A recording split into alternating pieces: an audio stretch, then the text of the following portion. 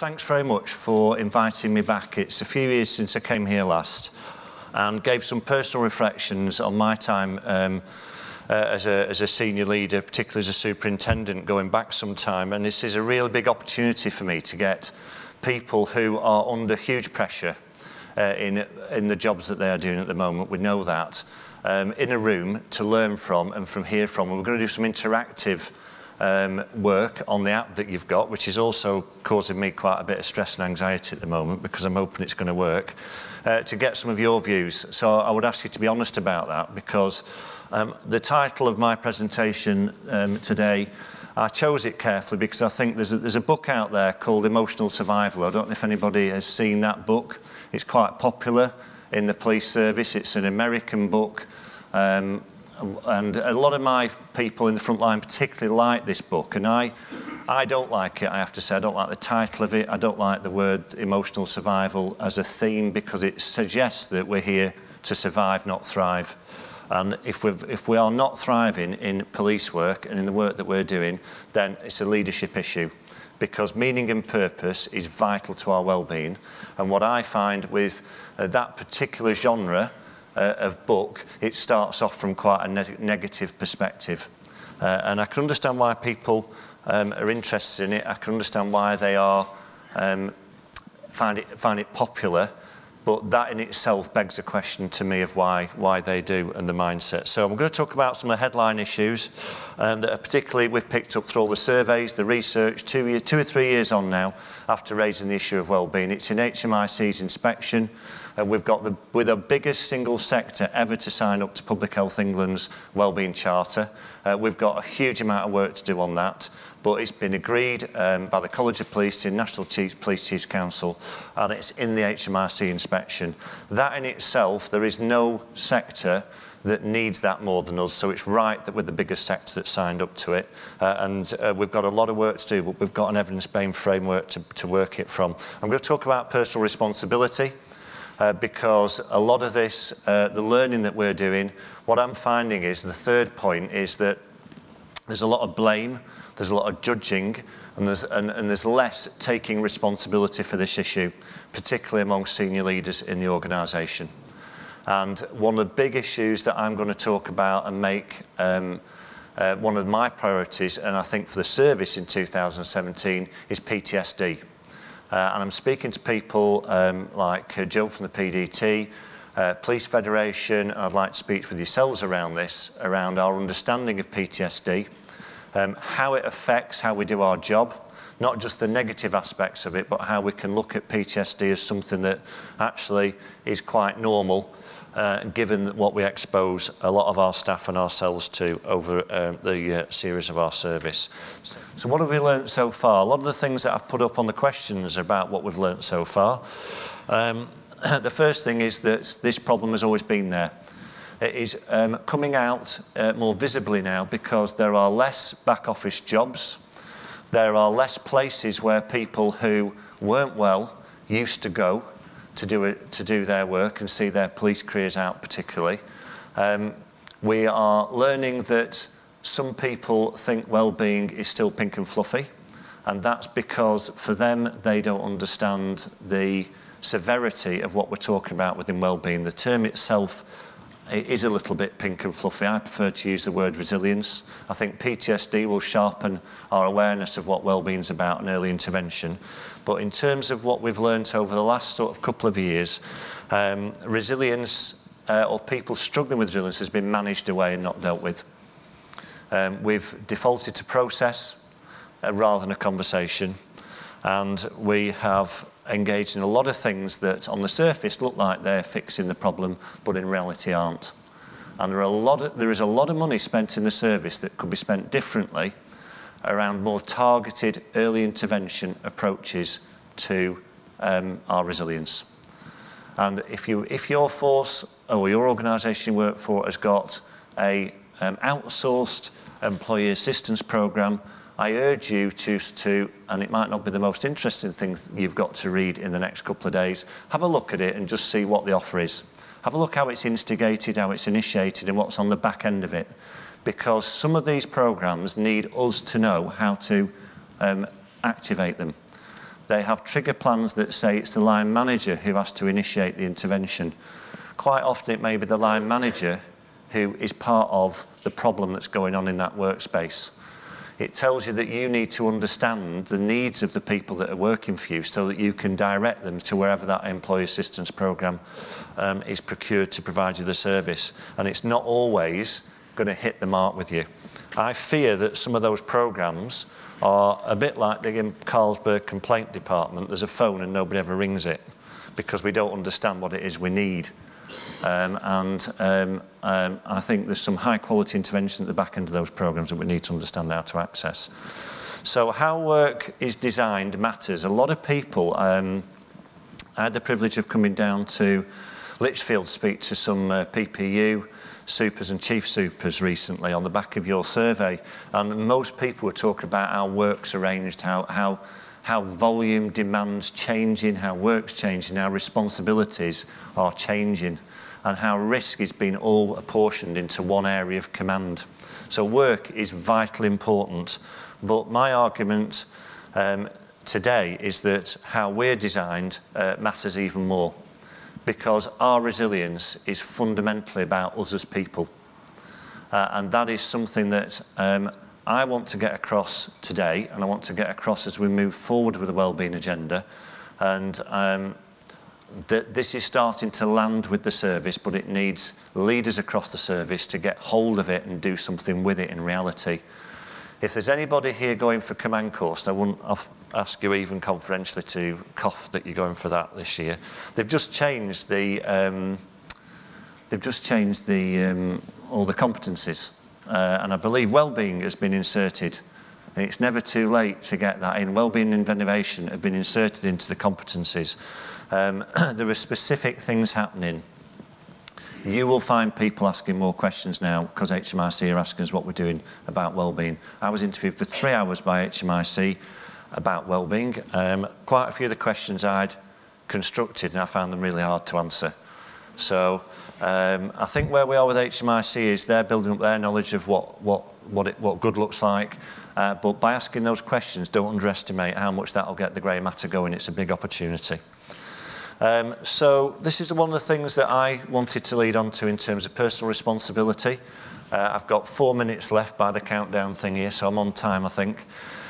This really resonated with me. We judge ourselves by our intentions and others by their behaviour. How often do we, in the workplace, judge other people by what we see? How often do people judge us by what they see? Superintendents are in a very interesting part of the organisation's command structure and the organisational development of an organisation. They have the majority of people that work for us to lead and manage, and they have other people managing them and leading them from above. They are the jam in the sandwich. You are the jam in the sandwich, aren't you? And I think we need to understand that by just thinking differently about what was really intended rather than how somebody behaved doesn't make the behaviour right, but actually we need to understand what the intention is of people. I get a lot of stick, I get a lot of criticism at work for things that we do that I didn't even know I'd agreed that we were going to do. We all do that, don't we? And so our people are judging us by what they see and getting over what our intentions are rather than, you know, because we're not going to get this right all the time, is a really, really beneficial way, I think, of thinking about well-being. I put this on here because I did a session at the command course on this, and I used the diagram on the right is the imposter syndrome. And I said, you know, one of the things that you've got to realise here is that, you know, I every now and again will mentor or support a newly promoted ACC, for example, who's been a really happy chief super and looks like a really unhappy ACC. And I say, be careful what you ask for. You know, how much of this is about you and your readiness for the role that you're going to take up? How much do you know about yourself and the people you're going to be working with? Because it's really, really important for us all, isn't it, to work with people who share our values and exhibit those in the behaviours. And so many people chase the dream and end up working for people who they don't particularly get on with and don't share the values.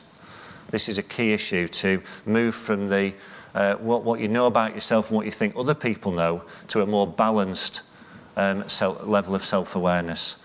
And this is the key thing for me, I find, is the parent-child relationship with your organisation or your bosses. How many of us succumb to that? We're polite, you know, we moan after we've been to a meeting, but we don't have authentic conversations. How often do we challenge upwards? How often do we just take work on because we're too frightened to say to the boss that we don't want to do it? It's clear from your response that you're doing a really good job of that. So what's working well for command resilience? The Police Service of Scotland did a really good piece of work. I know you've hooked into that through the Command Resilience group. I think that piece of work for me was more about engagement. I think we talk about engagement and well-being, and that group of leaders from Police Scotland, I don't know if there's anybody here today from Police Scotland, I thought that was a significant piece of work for them to re-engage with their chief officer team and with their membership. There was a lot of clunky-clunk stuff in there around work, but there was also a lot of stuff in there about relationships and things that needed to be put back on track, as they felt, and that was dealt with very positively. Creating leadership space. I think getting people like yourselves out of the workplace, it's difficult, where you can talk and think openly and reflect is a positive thing to do. And we need to be doing more of that, because it gives you an opportunity to think more deeply about your own well-being and the resilience of the people who work around you. One of the big things I think that's coming out of the work and what we've working well for command resilience is to put people back in touch with the actual meaning and purpose of their work. If you look at the type of work that our staff are doing, or that we're doing as an organisation now, it's very different than the type of work that we used to do. The demand, and I know you talked about this yesterday with the superintendent matrix and fast forwarding 20 or 30 years, which I thought was a really good insight into what we should be thinking about.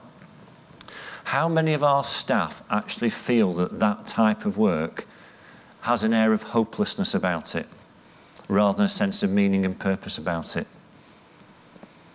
That's a question I think we should be asking people who work in the front line, working in PPU offices, working in contact management, working in FMIT teams, working in command groups.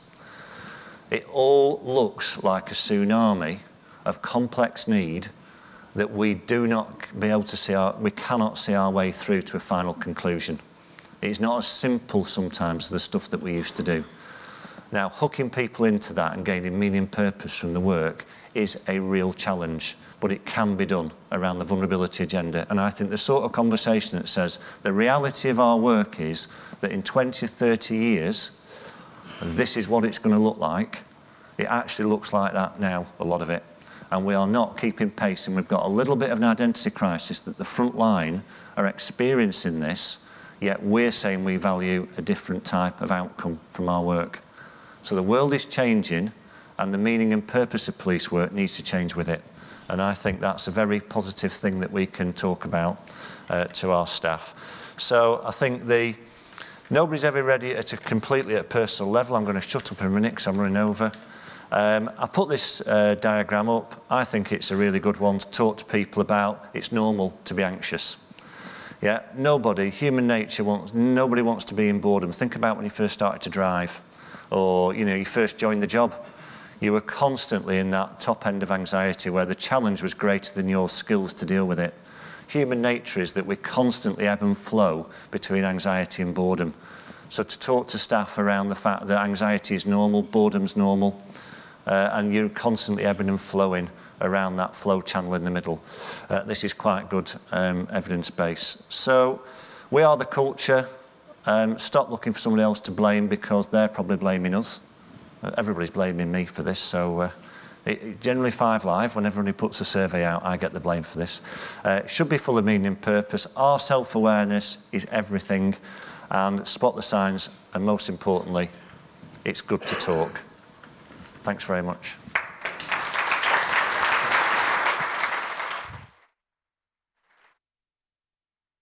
Thanks very much indeed, Andy. Don't forget, lots of questions, I'm sure, for Andy later on. I'll give you a little chat about that later. But first of all, we're going to hear from Stephen Mann. Stephen is Chief Executive of Police Mutual and has got a contribution to make to this. Where's Stephen gone? Oh, he's there.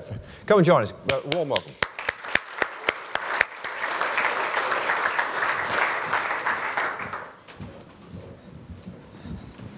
Good morning, everyone. One of the charms of being a UK-wide organisation is that we get to see lots of stuff. And what I'm going to talk about is what we've seen in wellbeing on the police side and share some of the responses that we've made to the things that we've seen. I'm also going to build on what Andy just talked about and share some personal experiences between the link between leadership and wellbeing, primarily from my time in the private sector, where I've seen some really ugly stuff. Many years ago, when I was a fresh-faced lawyer in the city, I was described as the fodder. Just to give you a picture of something that was quite ugly. To my time when I was at Aviva, when I was Business Services Director, where I was responsible for most of the change and transformation initiatives, including cost and efficiency ones, where we built into the programme wellbeing and culture, not just because it made the programmes deliver more effectively, but because we got more sustained results. Now, those weren't always effective, but I will leave you with a few thoughts on some of the things that I learnt from that process. So, I like birthdays, and last month, and the next slide will click up, I hope. Just 1 second, here we go, getting it manually. Last month, Police Mutual celebrated its 150th birthday. It's 150 years since a bunch of senior officers met in Windsor to create a mutual assurance organisation with the aim quite deliberately to enable officers to save literally pennies to provide benefits for widows and orphans. And so wellbeing has been with us right at the beginning, and it's now in our purpose. And just reflecting what Andy has said, we have a very clear purpose, which is that we exist to improve the lives of the police family. And that plays through everything that we say. Of course, the organisation is now quite markedly different to what it was 150 years ago. Even 20 years ago, we hadn't heard of things like data. Data for us is really key, and we have lots of it. We have over 220,000 members. We have data on over 500,000 other people.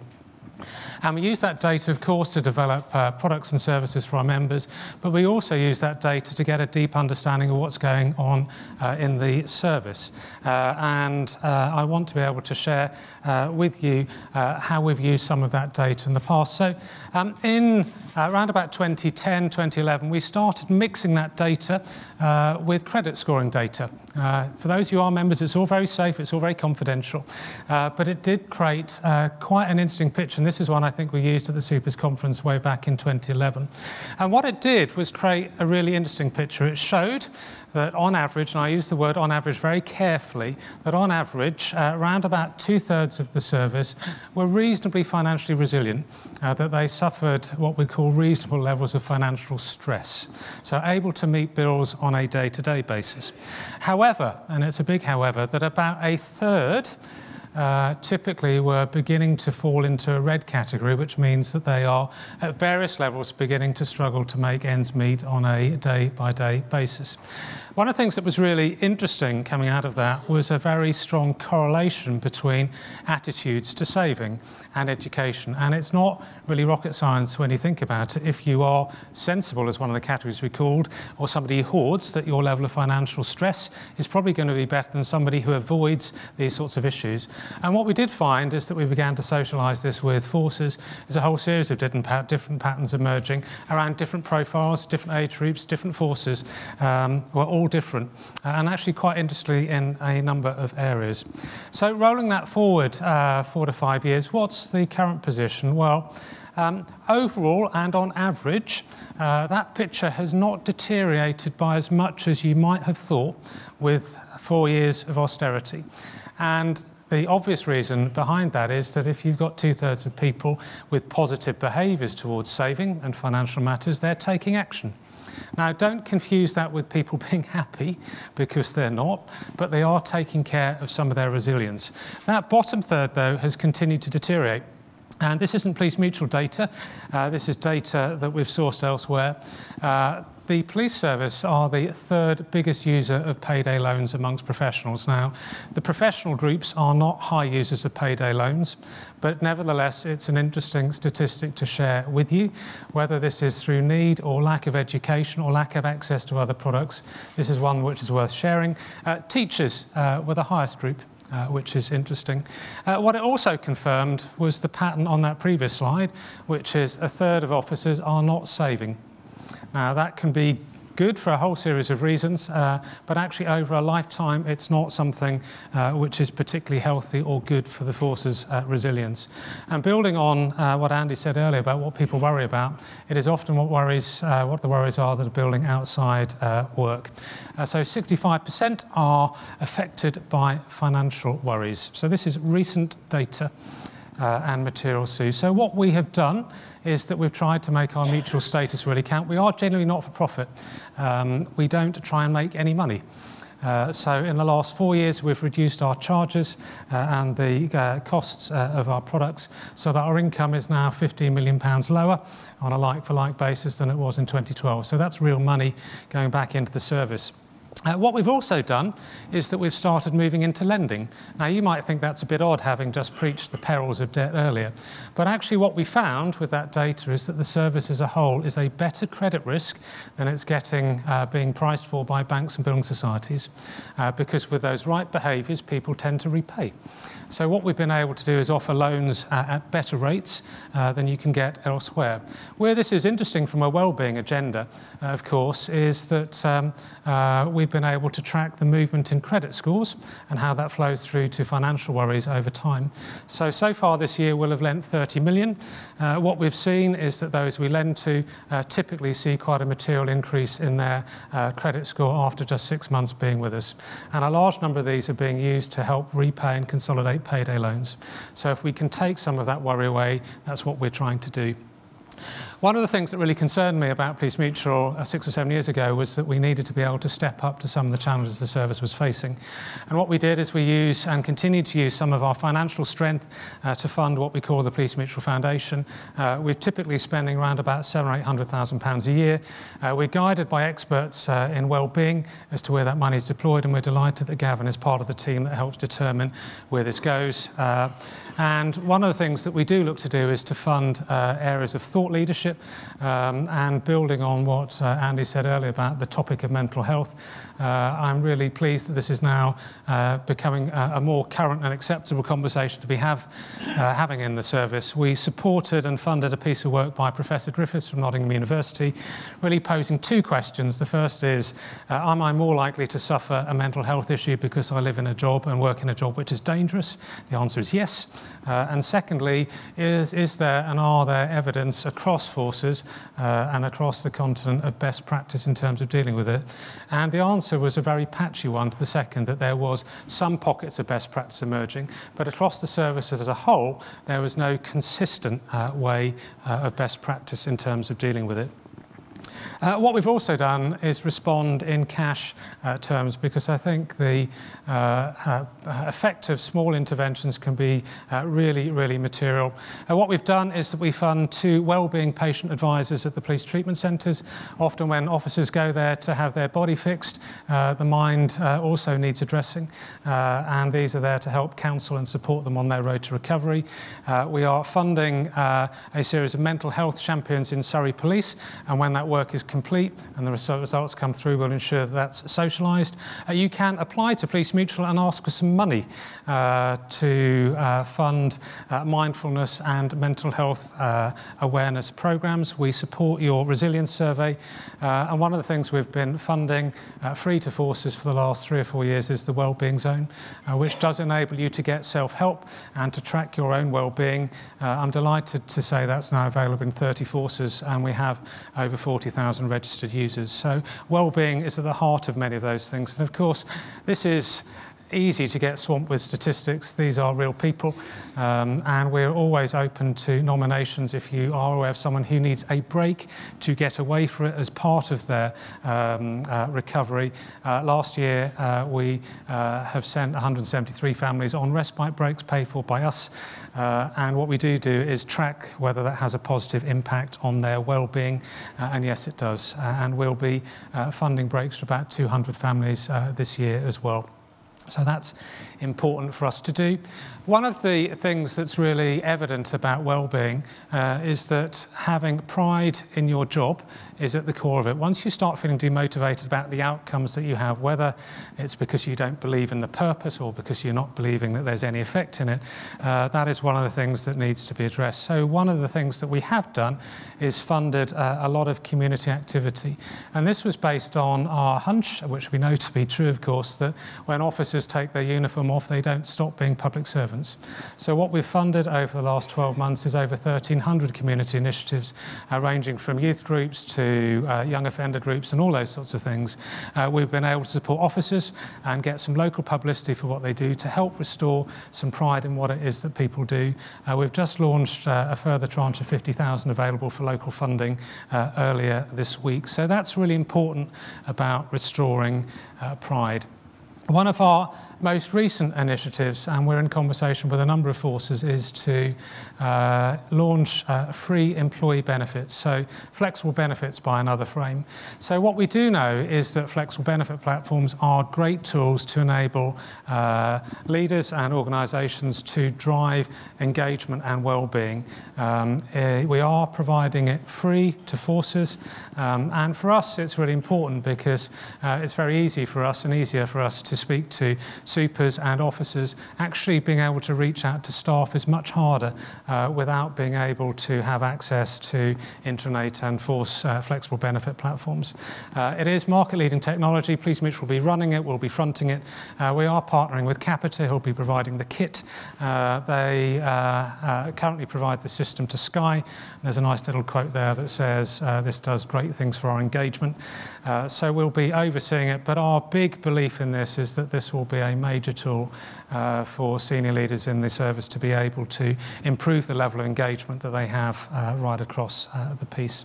So what we've also done is continue to invest and support a wellbeing toolkit, which Andy's team have helped develop. One of the things about being a leader, to copy Andy, is that you are constantly anxious.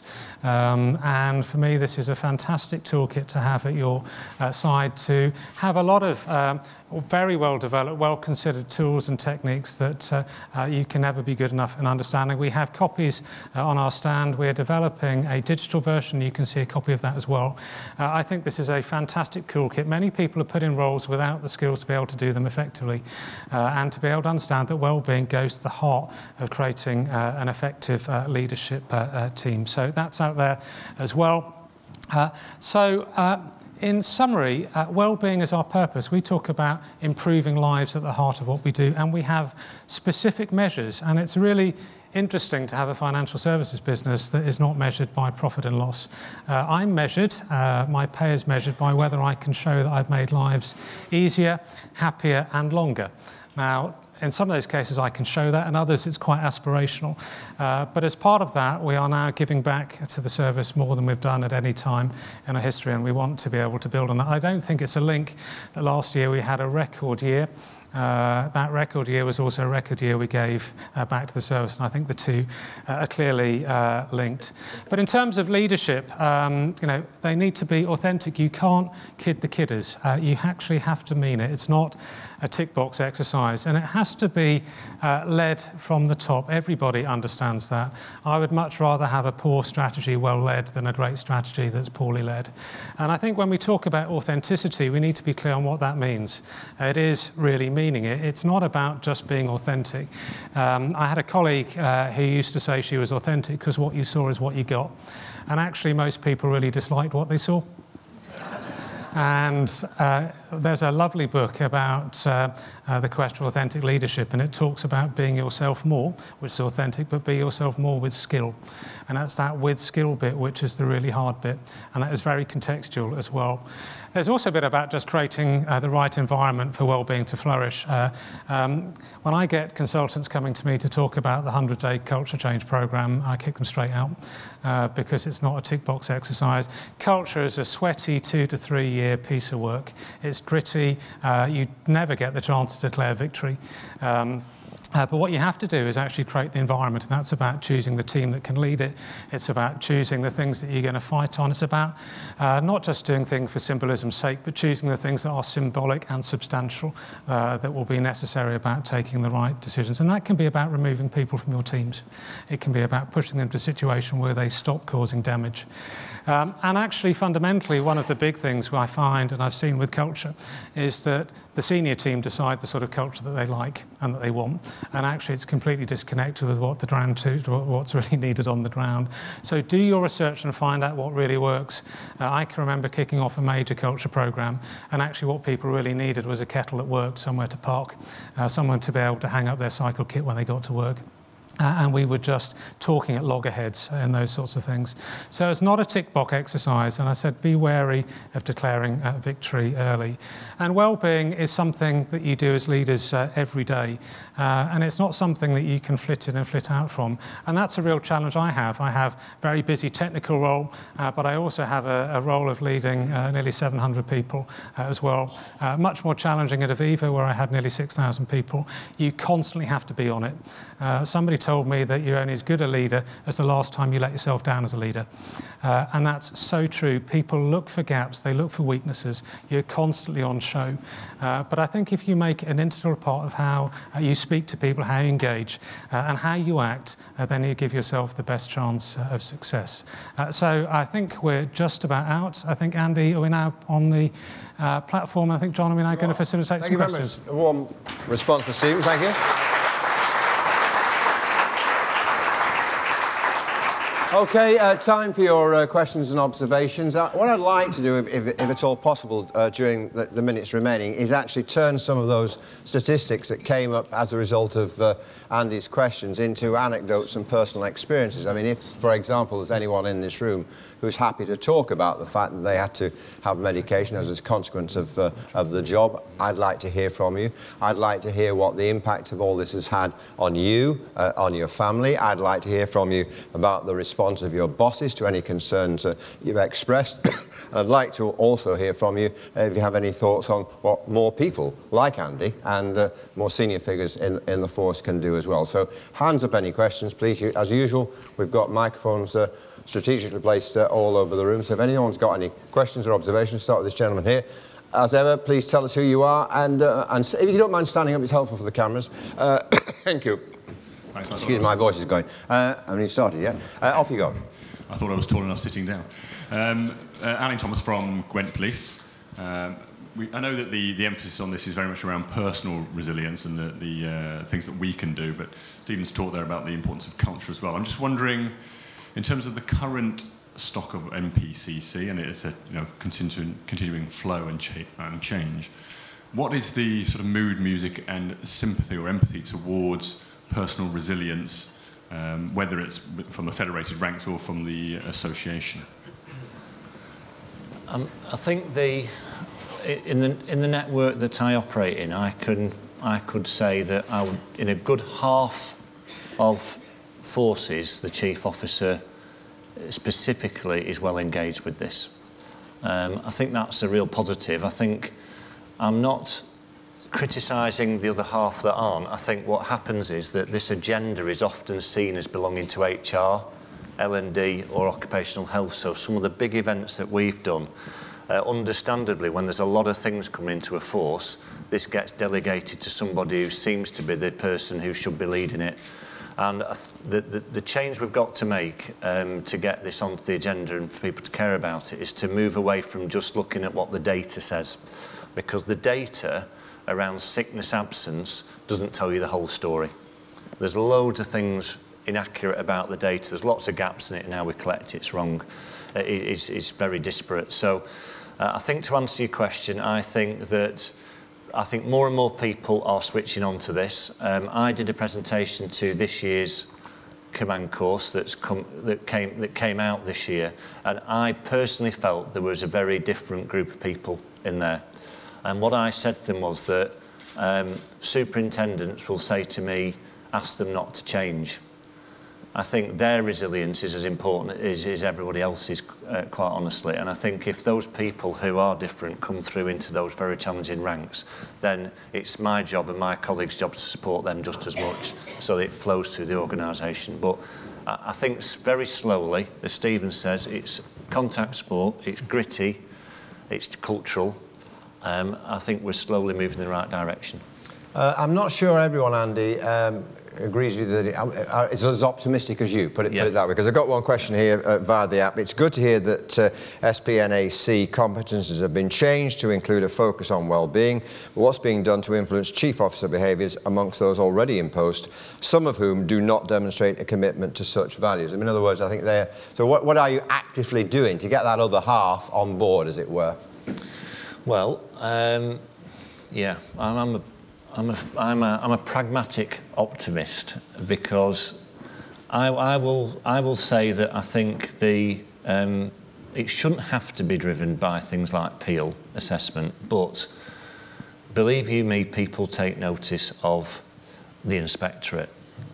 Maybe sometimes they take notice for the wrong reasons, sometimes they take notice for the right reasons, but the questions that are being asked now are very difficult to answer if you are not doing your job according to the values with which the service says it wants you to do it. It is very difficult, because they are talking about, the key to this is staff engagement. In my organisation, the only way that we have accelerated a degree of behavioural integrity is by using staff engagement in a very innovative way, because the organisation's command structure prevents feedback going up and around different management levels. And that is something that we're talking a lot about. It's fed in through the inspectorate. There's a lot of work going on around the survey. I think there's 22 forces in the country now doing the Durham survey. That survey, it's not just about doing it, it's what you do with it when it comes out and how you interpret, analyse and take action around it. So if you're in a force that's surveying staff, is going through Peel, these are the questions that are being asked now. And over time, I am convinced that things will start to change for the better.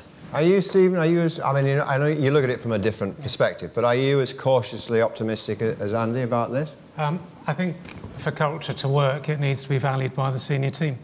And if it's not valued, it doesn't stick. And that's regardless of whether it's in the private sector or the public sector. And I'm personally quite ambivalent about whether leaders get it, because it's a really great thing to do. Certainly that's at the heart of why I do what I do, but many people are increasingly get it because it's the right thing to do and it makes good sense. There's bagloads of evidence that shows the link between highly engaged workforces and great outcomes, and I don't need to say that or share that level of detail. I think part of the worry I would have is that the nature of leading people in the 21st century is very different. You know, to build on some points Andy said earlier, 25 years ago, I didn't think I could be a leader, because the people I saw were barrel-chested tank commanders who would bark orders at you, and that's not me. But if I look at my team now, they don't want that. They have and work in close communities of 10 to 15, and they're looking to be led in a very values-based way where they have a clear sense of purpose, and I think that is a real challenge for senior teams, to try and make sense of that agenda and really value it. And I think the evidence is patchy, John. Thank you very much indeed. Gentlemen over there, stand up if you don't mind, tell us who you are and put your question or make your comment. My name is Michael Mulqueen from Lancashire. To what degree does a culture in which we tend to self-diagnose success in terms of our attainment of rank and self-diagnose failure as our failure to attain rank at odds with the instigation of a culture of well-being? And how do we manage that contradiction or that paradox or that tension such that we can parallel well-being with the benefits of a command and control organisation? Could I ask you, what's behind your question? Is there some experience behind your question? I'm new in service. I'm one of those direct entry candidates. So I wouldn't claim to have the sort of organisational history or institutional knowledge that colleagues have here. But I have already seen, to some dismay really, promotional campaigns where you've had to pick people up off the ground because they've not achieved the rank that they've wanted, or their entire and sole focus has been on the attainment of success at the interview board, it breeds such a level of competitiveness that I question the degree to which we can engage in authentic or sympathetic or empathic management if one sees the world in that kind of rival terms. Very interesting thought. Andy? When we did our original work around wellbeing and resilience and what matters with staff on the engagement work, this came up. In most organisations, I think it's on CIPD stats, the most important thing for whether you're attracted to work somewhere is fairness. People want to work somewhere where they think it's fair. And we know all the procedural justice evidence is very strong on this. Promotion processes, if they are not fair, create a huge problem in the organisation. And the expectations people have had around promotion have been thwarted, sometimes for reasons outside of the control of the organisation. We've got less managers, less leaders. We haven't done a promotion board for sergeants for 4 years. I had 400 people with the sergeant's exam. It creates a really unhealthy conflict between people who are going for 40 jobs, 400 people, 40 jobs. The first priority is to make sure that the process they're going to go into, therefore, is fair. So even if they don't get through it, they know it's a fair process. The second thing is that the process itself gets you the type of leader that, as Stephen said, is not the leader we used to have. It's the one that's fit for purpose moving forward. So promotion processes, I think the culture around upward progression in the organisation feeds the beast. And it creates a huge amount of internal conflict that, for me, I have been taken aback by how much strength of feeling there is out there about people who can't get promoted, even though they know mathematically it's impossible. Do you want to come back on that, Michael? I think for me, I think that recognition that it feeds the beast is hugely important. It's very welcome and it's very refreshing. I think there is something also to be done, and I would commend the College of Policing around this, around somehow or other we as leaders having genuine conversations, authentic conversations with our people about the importance of the role that they currently inhabit. One of the ways, I suppose, I've been trying to counsel folks is, you know, in the role, and it is a utopian argument, but you're in the role that you're doing to do some good.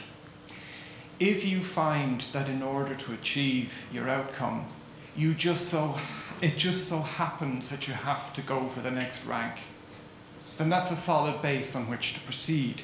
Please do not, I suppose, allow the situation to arise where your sole and overriding motivation is the attainment of promotion.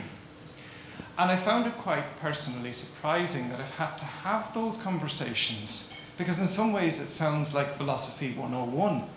You know, we're not here on this earth simply to get promoted. But it has been an important conversation for people. I feel it has been a moment of release for some people. But in my reflective moments, I've had to ask myself, what is it about our culture and our organisation where such conversations are necessary? And my only conclusion is that it's that historical legacy, command and control, promotionally driven, and success and personal success being defined by how much of this stuff you're wearing on your shoulders. I think you've sort of gone some way to addressing that. Anybody, anything you'd like to add? Well, I think one of the things that happens when you do staff engagement work is it breaks you out of Pollyanna thinking. I get involved in a lot of interviews and I ask the question, you know, why are you going for promotion? And I get answers like, it's more money. I get answers like, well, you know, I joined with somebody else and they've got promoted, so I want to get promoted. It's not everybody who's joined the police service, walking through the door, thinking explicitly that they want to make a difference. That might be something, the job, career and calling that comes to them later in the service when they've experienced the difference they can make. So I think first and foremost, not everybody who joins the police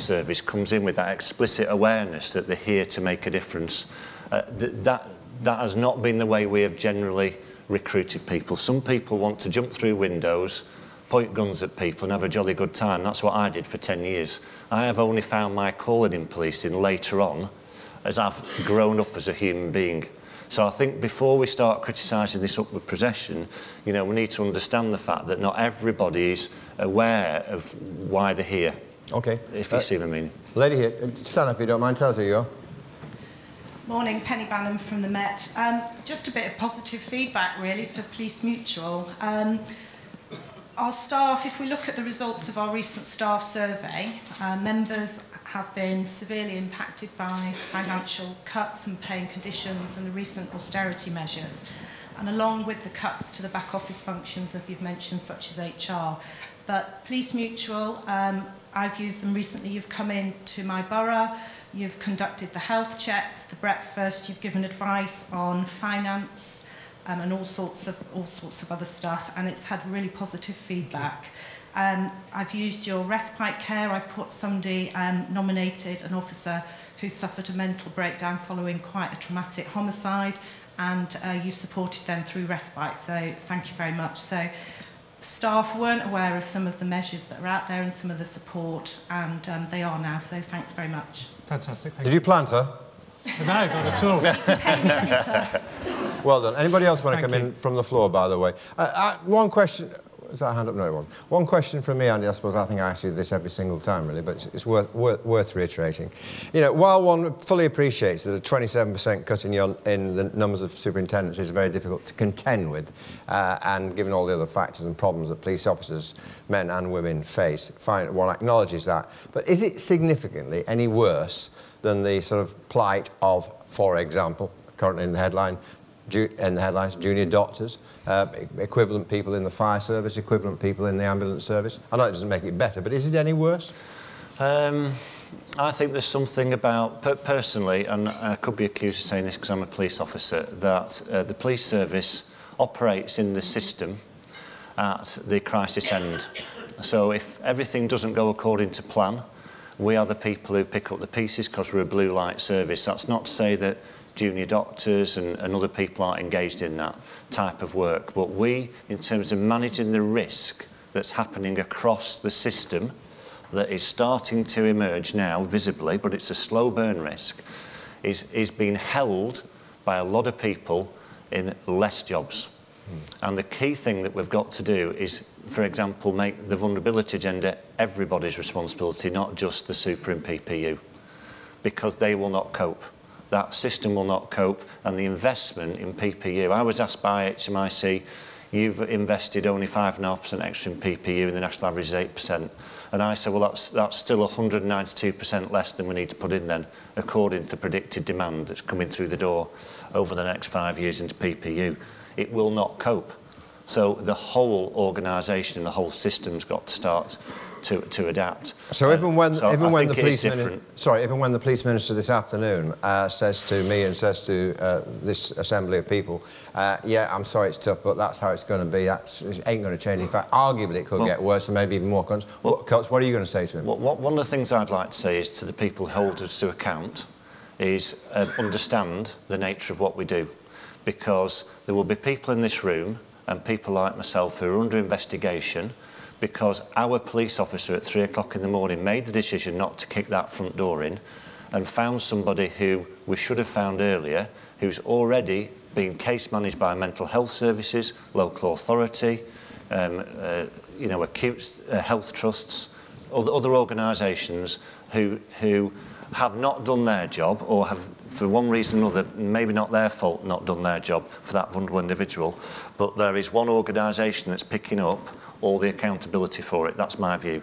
And that is having a detrimental effect on people who want to work in certain parts of our organisation or even join our organisation.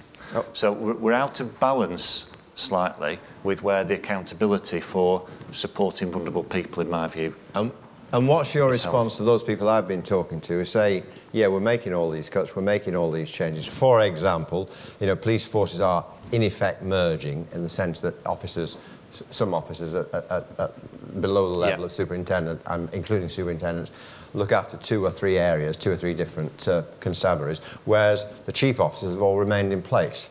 You know, the argument being, get rid of some of the chief officers, don't expect the lads and lasses on the shop floor to stretch themselves as thin as they're having to do right now. Well, one of the reasons there's so many chief officers in is because we've got police and crime commissioners, isn't it? You've got what? We've got police and crime commissioners. So where chief officers have said that there's 2 forces and we'll have 1 chief constable, legislatively you can't actually do it. I do think that there is a responsibility on chief officer teams to look at where the hit gets taken and to make sure it's balanced. But also there are restrictions within how many police forces we've got that negate how many chief officers you have to have. You have got to have 43 police forces. Legislatively, you need 43 chief constables. So I think there's lots of imperfect things in the system, Gordon, what I'm saying. In terms of where we are now, we are under huge pressure around particularly the vulnerability agenda and the type of need that's coming in. And if we're not careful, the behaviours that we adopt that are risk averse are going to make a bad situation worse. Do you want a last word, Stephen? I mean, the public are the police, and I think all the other pressures we've talked about you're seeing come through. I think the only thing I would add is that as a person who led quite material cost-cutting programmes at Aviva, you wouldn't start with the current police service structure if you had a blank sheet of paper. But they ain't going to change it. No. Anybody else want to come in? If not, I'll say thank you very much indeed. I'm sure you'd like to show your appreciation, both Andy and Stephen.